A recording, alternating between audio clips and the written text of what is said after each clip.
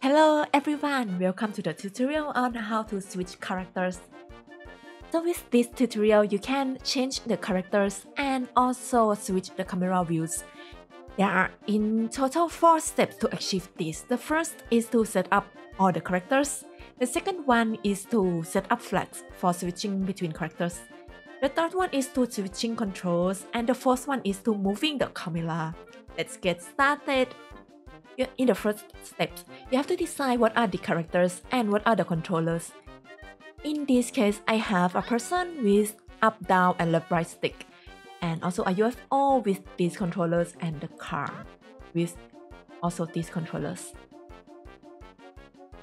In the second step, we are going to set up flags for switching between characters. So at this step, you can also change to marker nodons or other methods, but I'm going to demonstrate how to use flags for this tutorial. So I will need 3 flags, one for each character. So the first one is for the person. And let's say this flag is true when we are controlling the person. And then we need one more flag for the UFO and also another flag for the car. Next, we have to control when the flag is on or off, right? Let's say in this case, I want to use the D-pad controller to select the character. Let me add the first button. Then let's say that when up button is pressed, I will select the person.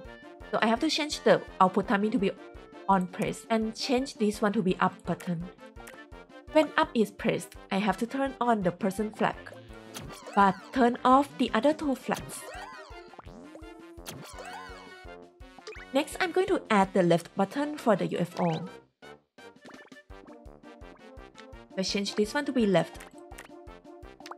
And this one should turn off the person's flag, but turn on UFO flag and turn off the car's flag.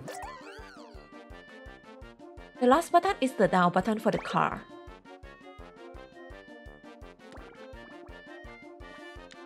Change this to down, and then turn on the car's flag, but turn off the other 2. But you notice that when the game starts, all the flags are off. We want to select one character when the game starts. So here I need state change on start. And let's say that my initial character is the person. So I have to turn on the person's flag. And this is our flag set up for switching between characters. In the third step, we are going to make sure that only one character can move. So let's look at this person nodon. We only want to move it when the flag is true, but when the flag is false, we want to ignore these inputs. So to do that, we need a multiplication sign. And then we stop sending the signal from the controller directly by deleting all the links. Then we connect the controller and the flag to the multiplication sign. And then we connect the output of the multiplication sign to the person's input. So this means that when the flag is true, the person will read the stick input. But then the flag is off. It is 0, and 0 multiplies whatever is 0. So the person will never receive the input. And we are going to do the same with other controller.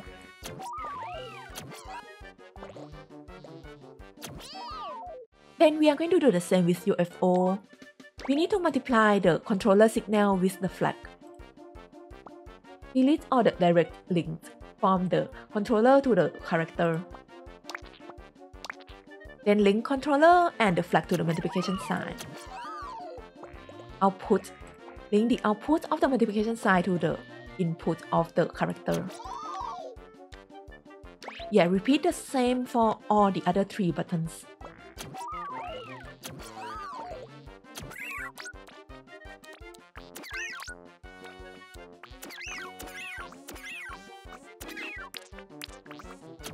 Okay, so let's test it.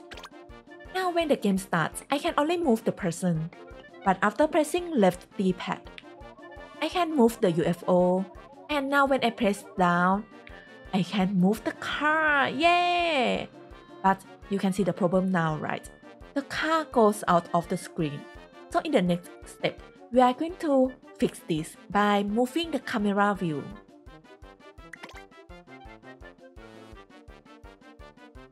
Okay, so let's move the camera view.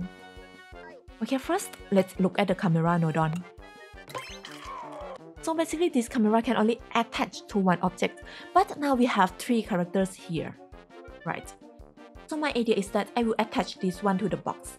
The box will change its location based on the active character's location. Okay, so let's do it. Okay, so first let's add a box.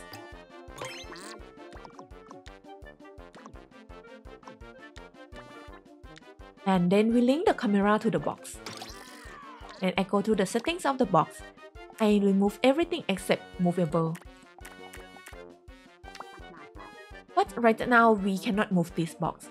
So I'm going to use the free slider to move this box.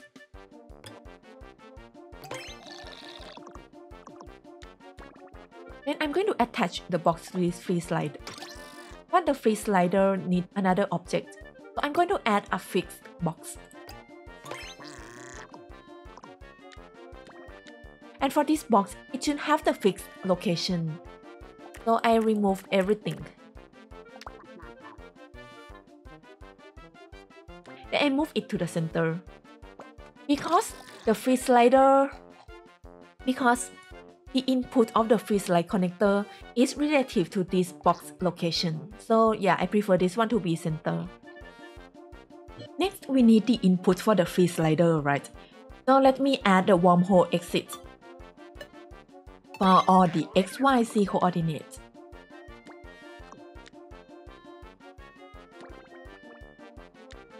Let me change the first wormhole to be X to match its meaning. I connect X exit to X input. And then also add Y exit for Y input. Lastly, I'm adding Z for Z input.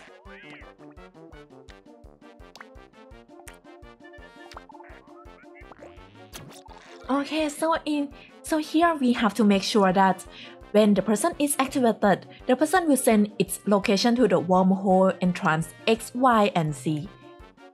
We need a location sensor here to detect where the person is. So we go to Objects, Sensors, and then Location Sensor. I connect this location sensor to the person. And then I'm going to add the wormhole entrance X, Y, and Z.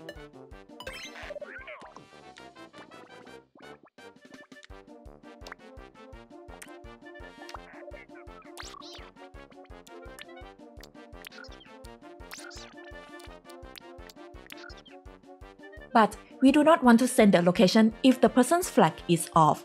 So here we need multiplication sign.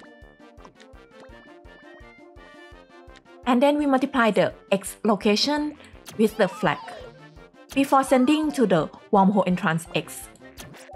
We do the same for Y and Z. So we connect the Y location output and the flag output to the multiplication sign and send the signal to Y entrance. Yeah, repeat this step. Okay, we can test the person first. So when UFO is activated, we need to read the location. So we can copy this location circuit from the person and use it on our UFO. But don't forget to connect this location sensor to the UFO and link the flag output to all the multiplication sign. Repeat this for the car as well.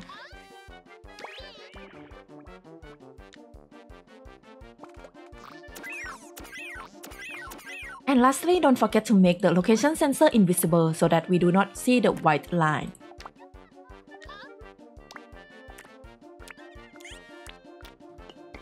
Yeah, so now we can see the person moving. And when I press left on the pad, yeah, the UFO is now at the center. And when I press down, now the car will be at the center instead. With these settings, you can now switch between any characters You can even do like a person gets into the car, which I will also cover in the future tutorial. Lastly, don't forget to like, share and subscribe. Bye bye and see you next time.